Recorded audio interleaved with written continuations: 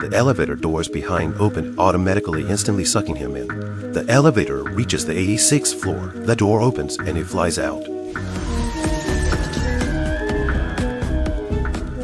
After Anna's investigation, she finds Leo, the designer of the elevator. He turns out to be a scientist who had developed a magical biochip that can make objects have autonomous consciousness. They realize that if the elevator is implanted one, the consequences will be unimaginable.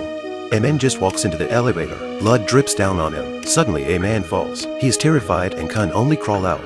Johann hides under a car and blends in. Hiding in the elevator, he watches the elevator slowly rise. After some searching, he discovers that the elevator has grown a huge heart. He took out a screwdriver and stabbed the heart. The elevator kept fighting back and burst into flames. Johann dodged in time. The elevator attacked again. His feet were entangled and pulled up. Johann opened the rope and finally climbed up. Afterward, he steals a bazooka, and as he's about to do it, a pistol reaches out and it turns out to be Leo.